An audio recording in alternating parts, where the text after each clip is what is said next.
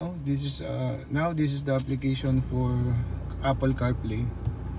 Once you are connected to the Bluetooth, you will connect to the Bluetooth in here, connect to the Bluetooth, and then go to the application. You will see the Zlink 5.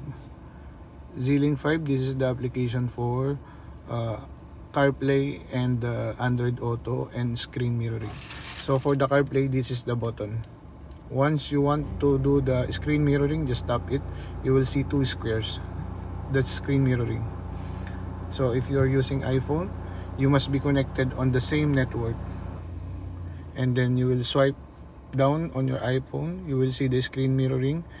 Tap it and Z mirror. For the CarPlay, once it's connected to the Bluetooth, it will automatically be connected to the CarPlay. But sometimes it's very fast that it will disconnect the system to the Wi-Fi. So what I usually do is put it in mirroring mode, so that you will not be disturbed if you want to use the system alone for Wi-Fi.